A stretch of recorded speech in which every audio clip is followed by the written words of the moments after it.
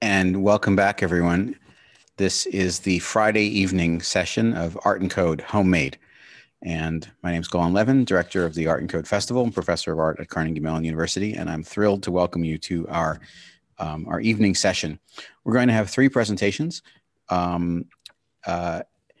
It's 5 o'clock Eastern time where I am, and we will be shortly hearing from Leah Buechley and Nanibah Chacon. At 6 o'clock our time, 1 hour from now, we'll hear from Kelly Heaton.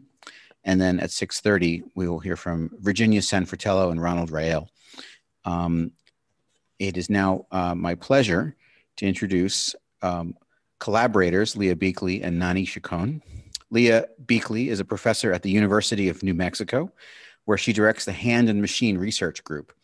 Her work explores integrations of computing, electronics, art, and craft.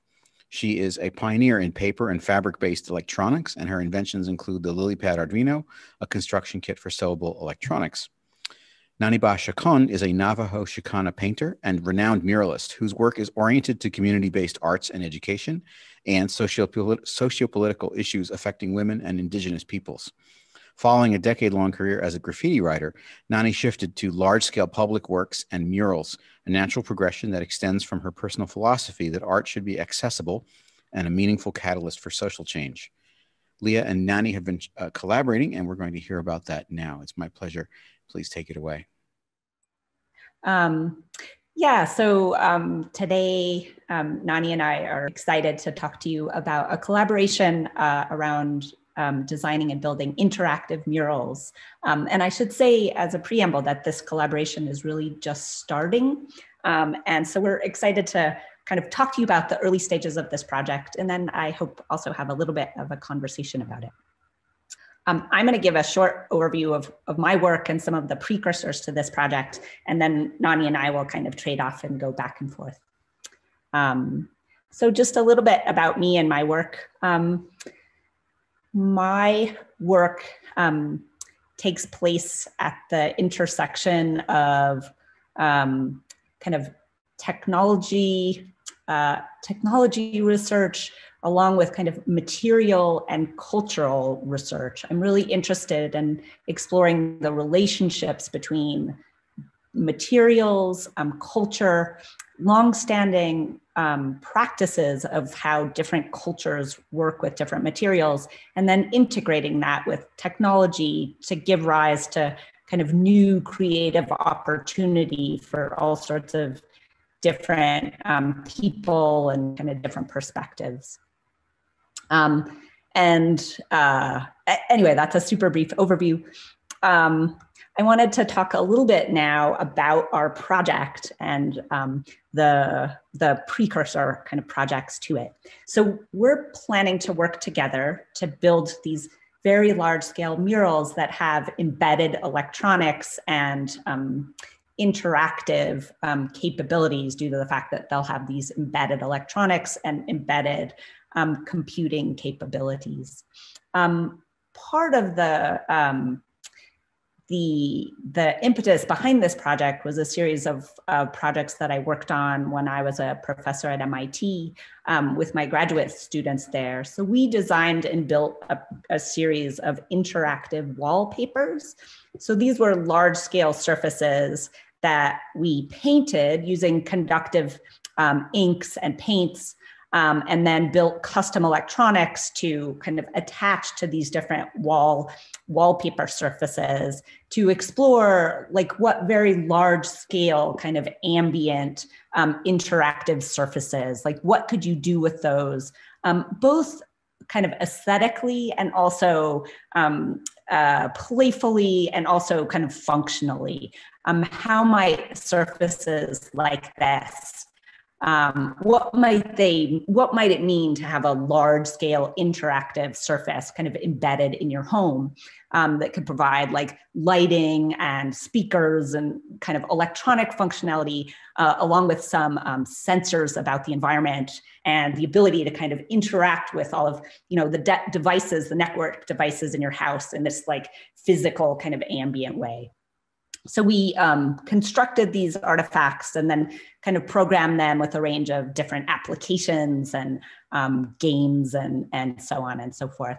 The previous image was a close-up of one of the wallpapers. This is a larger image that gives you a sense of the scale of some of these pieces. And again, I wanted to just highlight the fact that this is kind of painted on a very large surface using conductive paints, a mixture of like conductive inks and paints, and then traditional paints. And then we're able to like attach electronic components to the surface of that painted wall using things like screws and magnets and stuff like that. So the plan for our collaborative project is to use some of the lessons that we learned in our material-based research, our design research, and also kind of the interaction design research that we did for this series of projects, and then take it and really expand it and also make it something like completely different, working on a much larger scale even than these projects were, outdoors, and also in a very different context. So these wallpapers were intended to be used and built kind of in the home in this intimate private setting. And of course, murals are a completely different can of worms. So murals are these outdoor, very public displays that are often rooted in a particular community and a particular history. Oftentimes, and I'll hand things over to Nani in a second and she can talk more about all of this, but oftentimes murals can communicate in an almost narrative way, something about the history or kind of important kind of cultural context of a particular community. And that is very different from what you would expect from the wallpaper in your home. So we are just starting again to think about how all of these different threads come together. I might talk a little bit more about this in a second, but I'll mention that one of them, an ongoing one for me, is an interest in and excitement about the materials that go into this project and the meaning of those materials along with the meaning of this larger project. So I'll come back to that in a bit, but Nani, I'll hand things over to you. Hey, hi everyone. My name is Nanibah Chacon. I'm a muralist. I've been doing this about 20 years. And right now the focus of my work is doing large scale pieces that are community-based and site-specific. And what I do with these works is I like them to work less in the way that a traditional mural works in kind of a historical context that kind of gives the narrative to maybe a story or a history of people's, and really use this platform and this medium to provide questions, to provide a question that then the community comes to answer. And that question to begin with began with the community also. So that's a little bit, so it becomes this exchange of kind of working back and forth, and therefore it always needs an audience. And I think that murals, creating work in this way, murals work the best for this medium because they are completely accessible. This piece right here is, I put this slide in here because this is actually an arts and technology piece that I had created about 10 years ago. And it's titled, She Taught Us to Weave, and it's Manifestations of Spider-Woman. Spider-Woman is a deity that taught Dene people to weave, which was really a tool of sustenance. And this mural itself was embedded by a low-powered FM radio. So that way it was transmitting. And really wanted to think about the context of using tools and using the idea of the electromagnetic spectrum as a way to, one, kind of act as a trap that you always have this viewer in front of you, that a captive audience. And then what is that spectrum kind of imposing on them? So what it's actually transmitting is a prayer. And I collaborated with my sister. My sister does, she builds transmitters. And we had, it's funny, this is just kind of a side tangent, is we had kind of looked into the materials that Leah had mentioned just a second ago and like had no idea how to use them.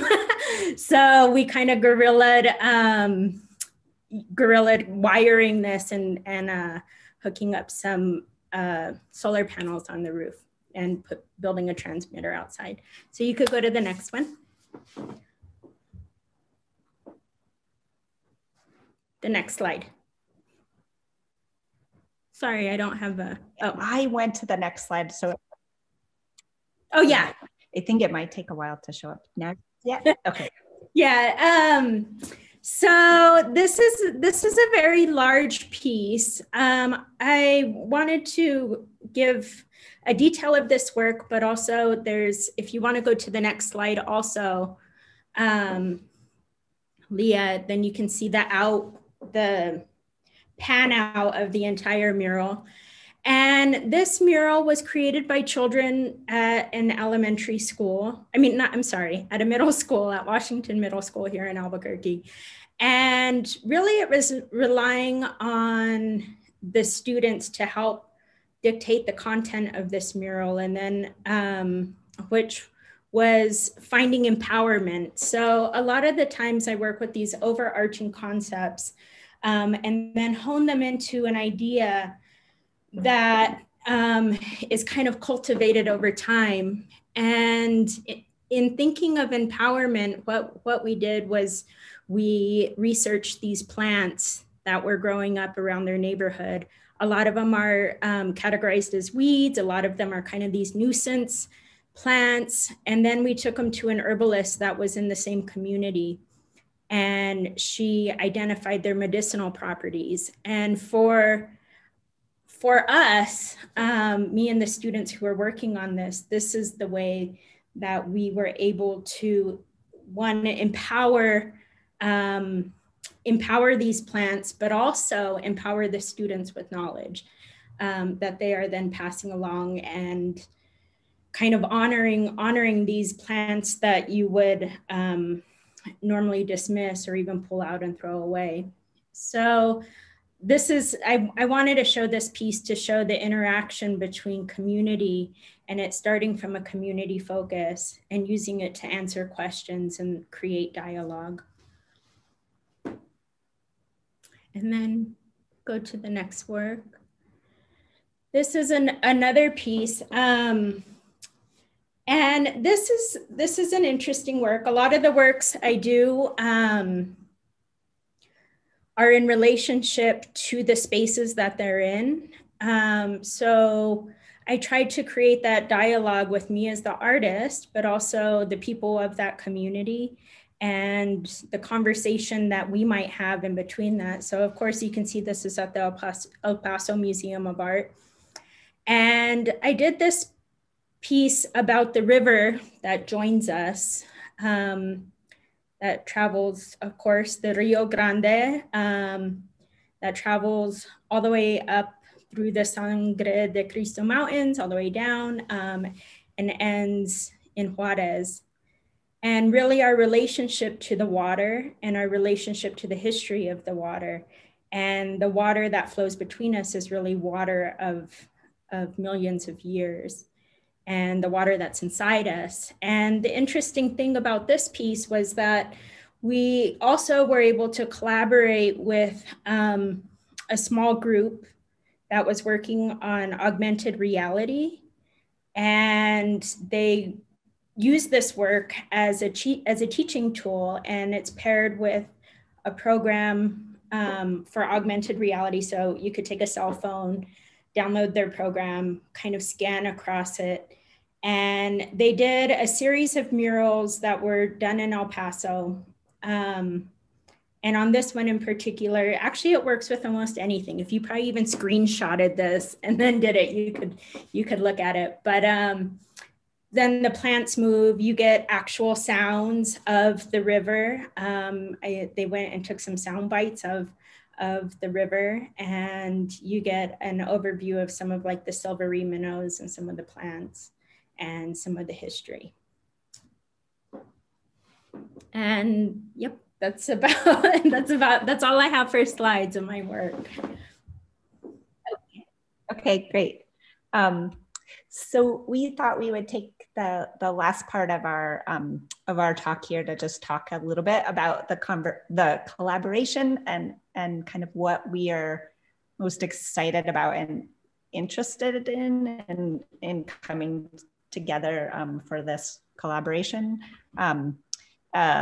Just a little kind of mock-up of I don't know, potential mini interactions that might take place. This is another close-up of one of those, that initial mural that Nani showed. For myself, I wanted to talk a little bit about the different aspects of the collaboration and what I'm excited about. One of the things that I feel most interested in and excited about is learning from Nani and kind of expanding my own knowledge and understanding through this project, both in terms of kind of designing and making a meaningful and beautiful piece of work that occupies this really different kind of space and this really different kind of meaning for people.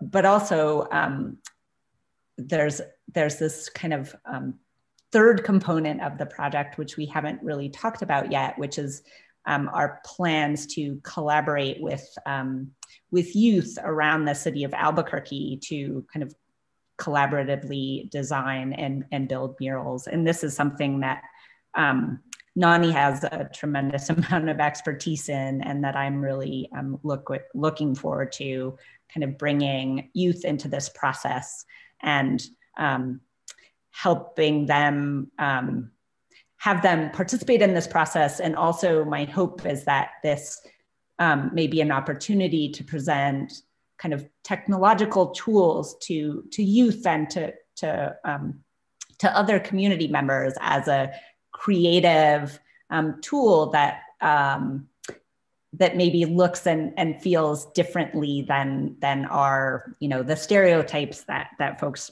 might have in their heads about what technology is and what you can do with it or what you might want to do with it. So so anyway, those are a few of the things that I'm really excited about.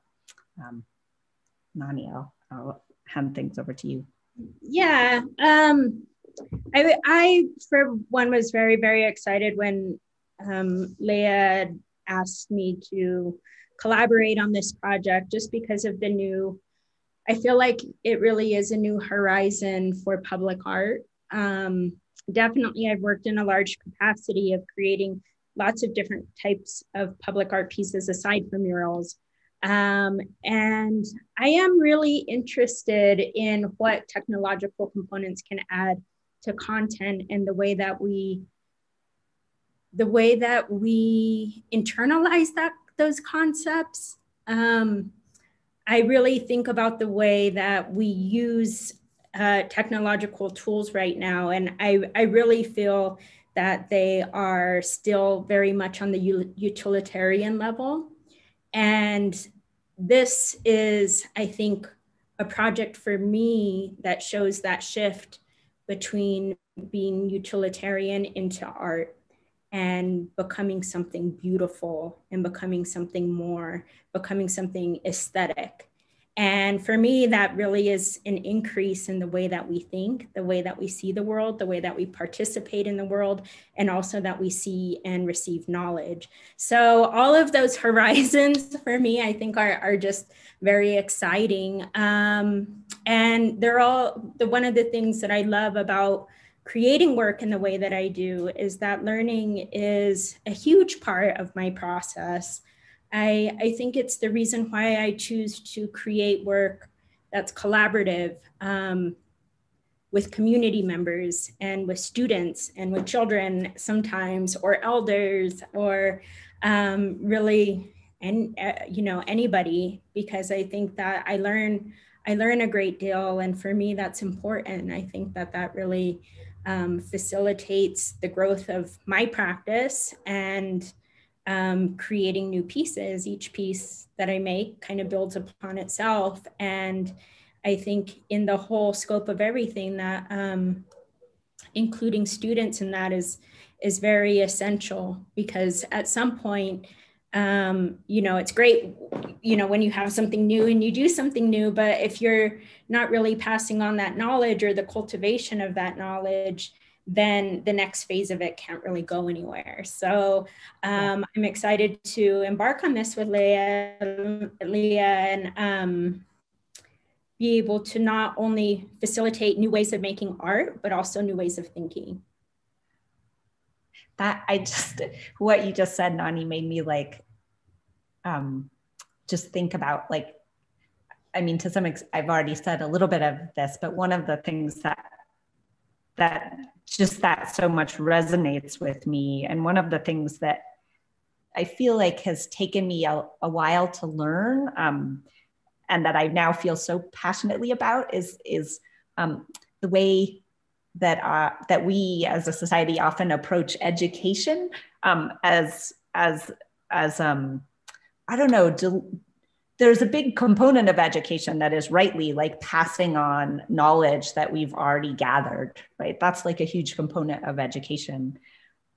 But I also think a wonderful, often like overlooked opportunities in education are like involving new people in like genuinely new work and genuinely like new exploratory processes. And one of the things that I'm most excited about for this project is to be involving like kids and youth in this project from the very beginning, in developing like this weird technology that has never existed and we're not sure we really know how to build, and having them be part of that genuine like technological and artistic like discovery process from the ground floor is something I'm just really excited about, and I think is just an exciting and really fulfilling way to approach education in general. So I'm excited about that.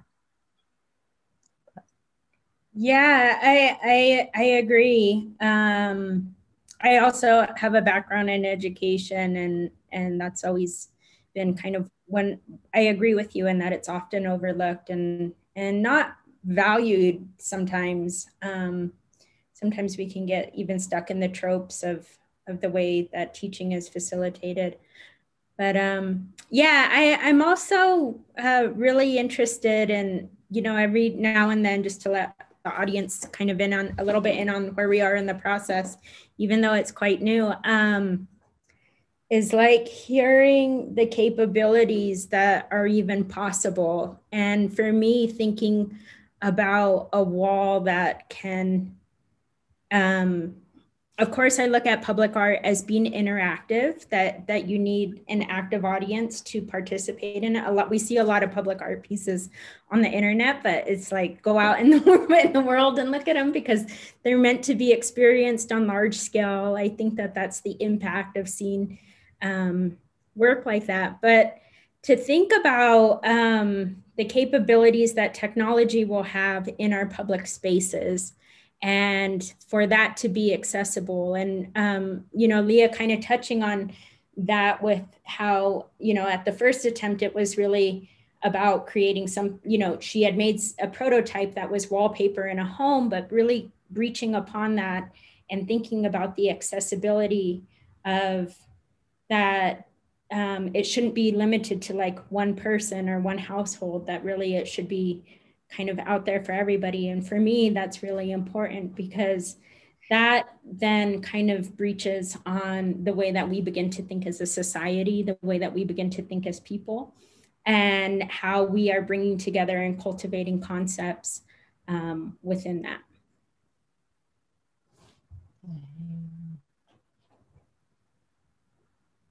Now is maybe a good time to open things up for questions or comments from the audience.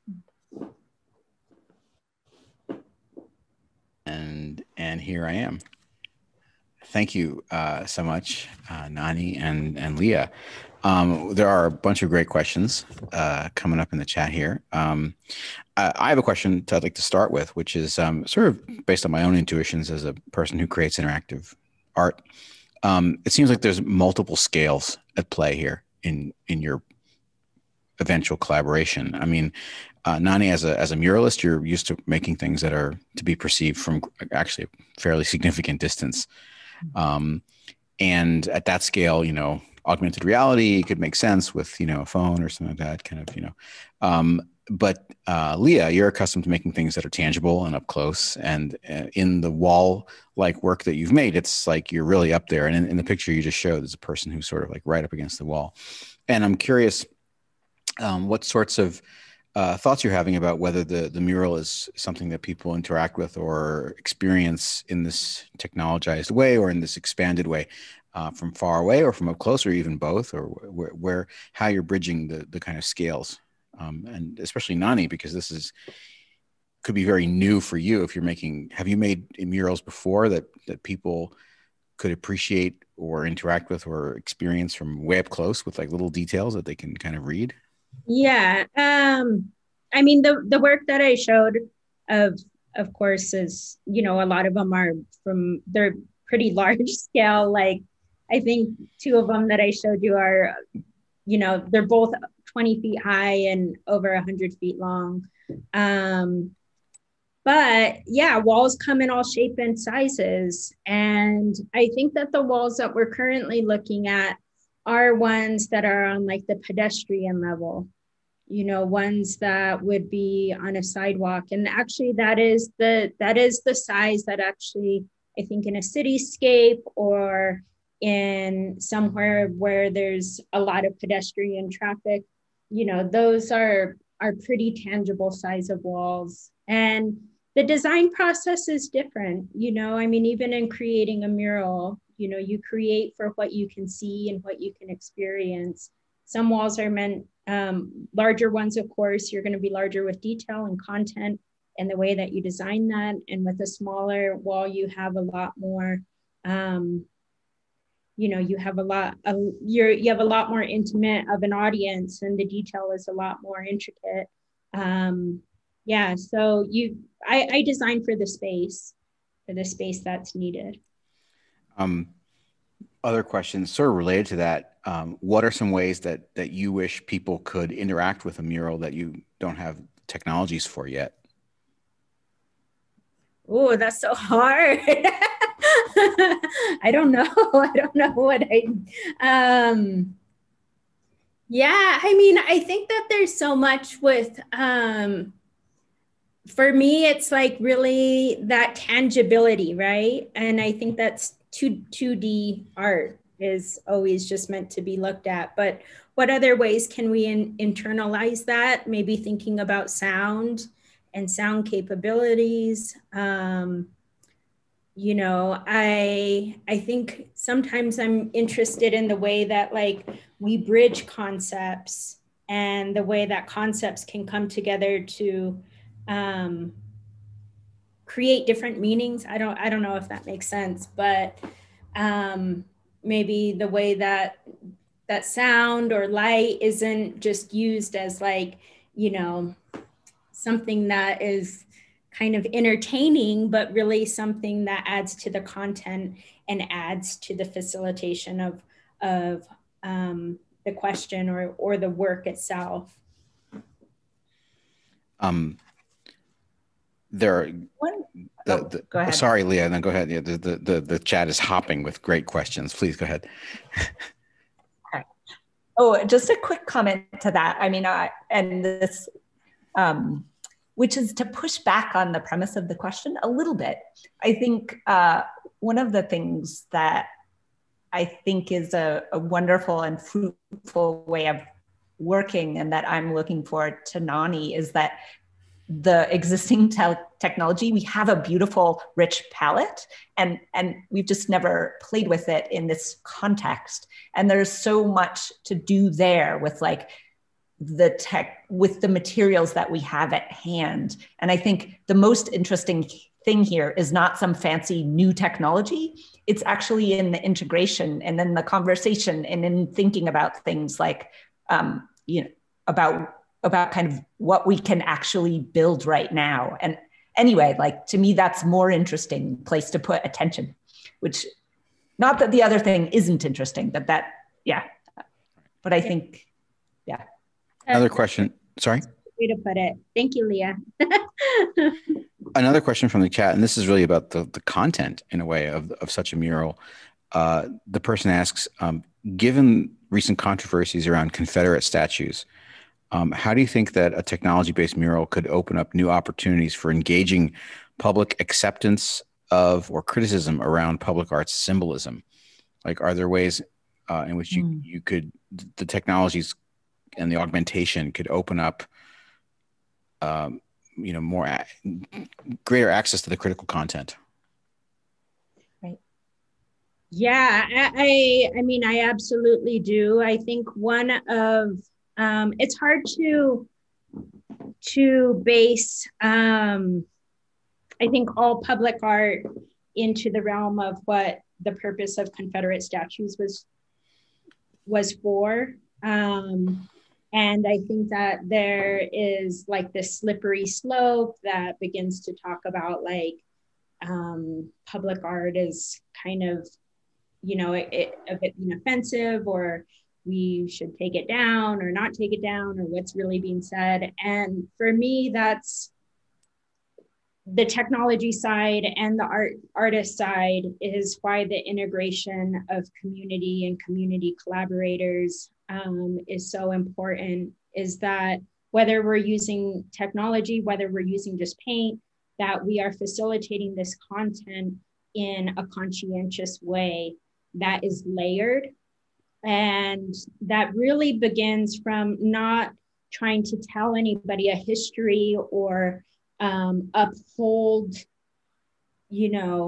somebody we think is important or should be upheld, but really that content is coming from the community itself, and that it's made in that conscientious way, of kind of being maybe a feedback loop of something. That's my intention with work, is that it's made to express a dialogue that is then giving out something and then receiving something, which in a weird way is kind of like a technological pun also. But like, that's the way that I think about the works that we're creating. So I absolutely think that public art in general, but also that the facilitation of these technological components can do that. And sorry. Just a little comment also. One of the things that is interesting about this project that we're encountering already is not only the physical large scale, but the time scale as well, is like over long periods of time. So working on a project that will be installed over the course of many years. We're starting, for example, to do technical material tests just to see if our electronics can withstand like the outside environment over long periods of time, like over the course of many years.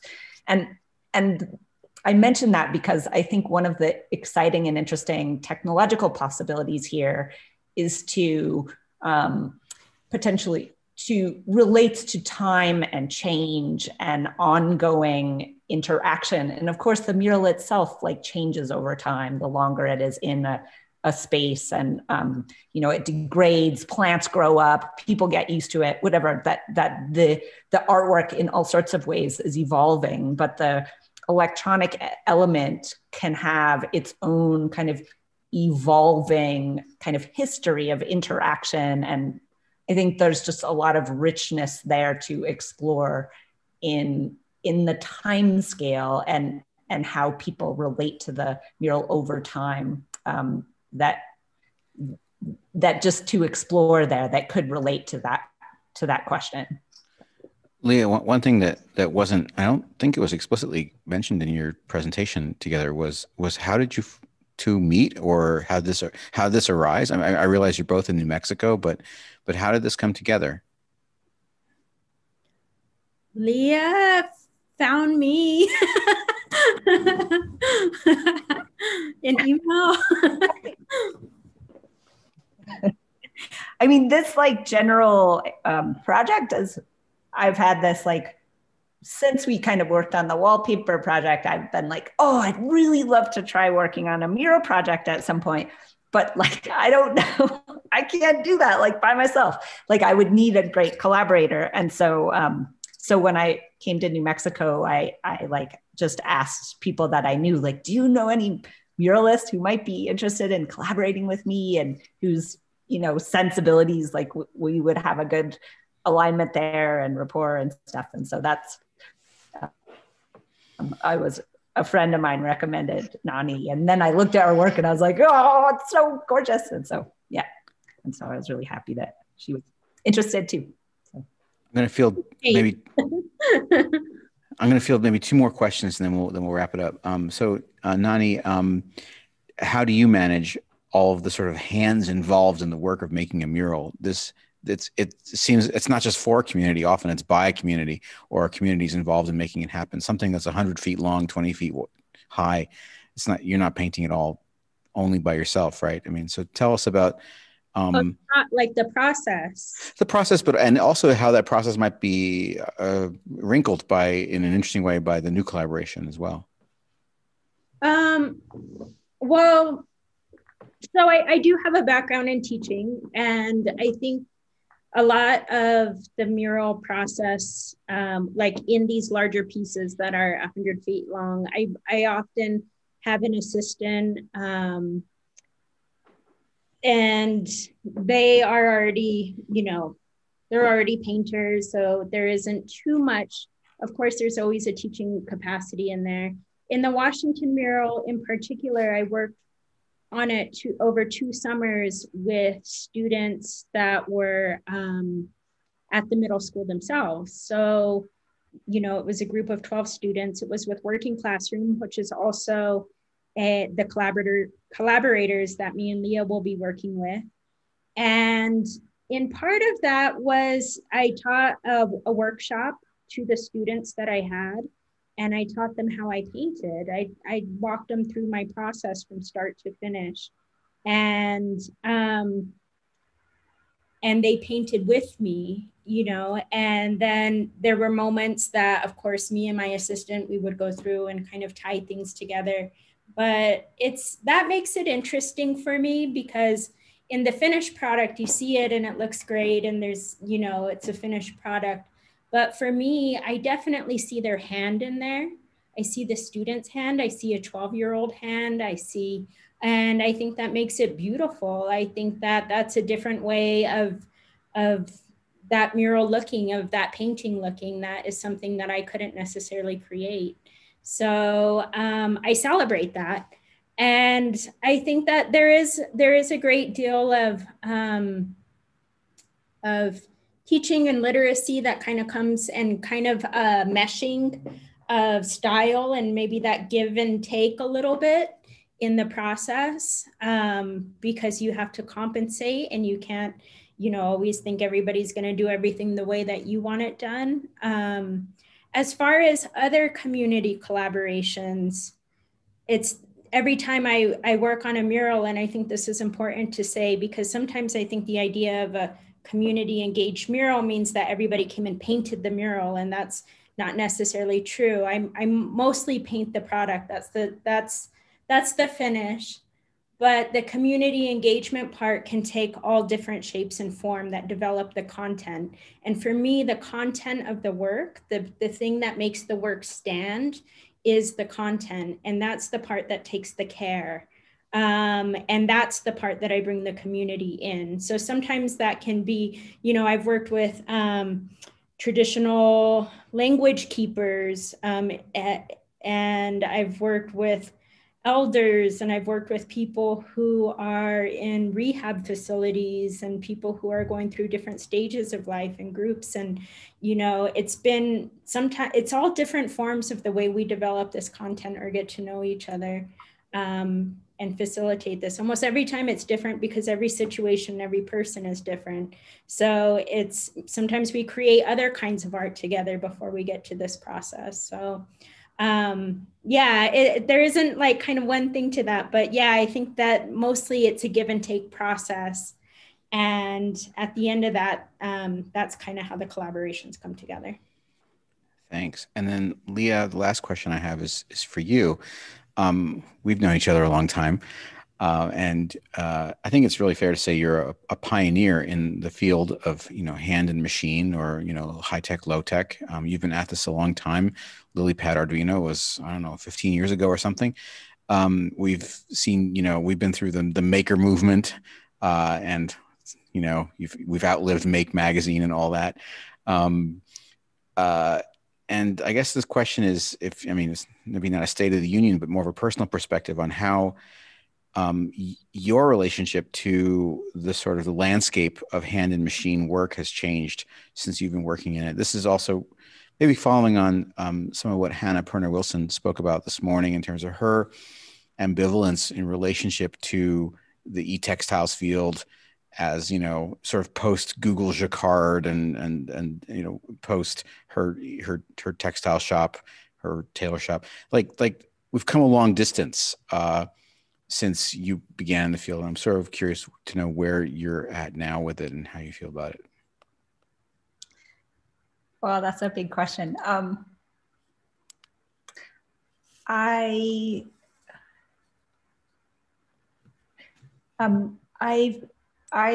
overall, I would say I feel really happy and excited. I feel I don't want to, when I started doing this kind of work, again, like now that's been a long time ago, like it felt like what I was doing was really weird and there weren't very many people exploring things like this. And now that's really not true. There's, I think, a vibrant, beautiful work happening at these intersections all over the place. And that is really incredibly just delightful. I don't know that I can take any credit for that per se. Like, I feel like there have been all sorts of things that have led to that outcome. I mean, a lot of like the coining of the word STEAM and work that has happened under that umbrella.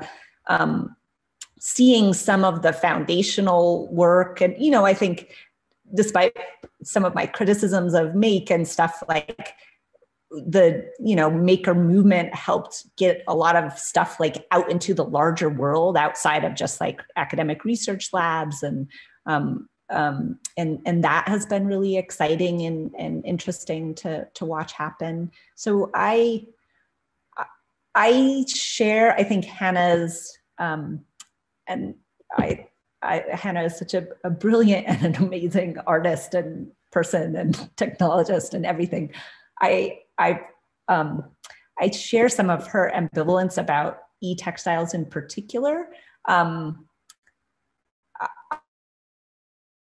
I feel essentially no ambivalence about this landscape of finding creative ways to work with technology and engage, you know, long-standing like making practices and a range of materials kind of in like our work with technology. And I think there's tremendous, there remain like incredible creative opportunities there for, you know, art and design, but also for just like technology development. I think a lot of the most exciting work in HCI and in design, frankly, is happening at these intersections, kind of blending what we know about, you know, making with all sorts of different materials and kind of blending that with new technologies. So anyway, so I feel very remain like super excited about and engaged with this larger field. I think, again, there are specific projects where if you stay in the domain too long, like I get restless. E-textiles is one of them. I just assume like I don't want to do that anymore, basically. But there are lots of beautiful, awesome things that I do want to do. So I think it's great. I mean, this conference is like one big chunk of evidence about how great it is, I think. So I'm delighted. I'm excited. Thank you so much, both of you, for sharing your energy and your work and your just we're all, this is going to be very portentous and very exciting collaboration. It's lovely to see it at this early stage. We're all going to follow along, I'm sure. Thank you so much for sharing your energy and work with us here during, short days and dark times. It's really lovely to see this kind of inspirational approach. So with that, I want to thank Leah and Nani. Thank you so much for joining us today here at Art and Code. We're going to pick it up in about 15 minutes at 6 o'clock p.m. Eastern time with Kelly Heaton. So I'll see you all soon. Thank you so much. Thank you.